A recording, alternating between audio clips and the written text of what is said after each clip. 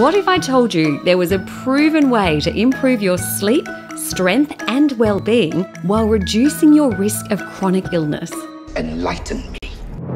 This same thing can also increase your level of brain serotonin, which helps regulate mood, appetite and even libido. Go on. It's not a magic pill. It's simply exercise. We have a really large body of evidence that exercise is really important for not only our physical health, but also our mental health. Experts recommend adults do at least 2.5 hours of moderate intensity activities every week. You can maximise the health benefits by combining cardiovascular exercises such as brisk walking with strength and resistance training. But if you're over 40 and inactive, you should first get a health check and professional advice before embarking on a fitness program. And yes, we know it's sometimes hard to stay motivated.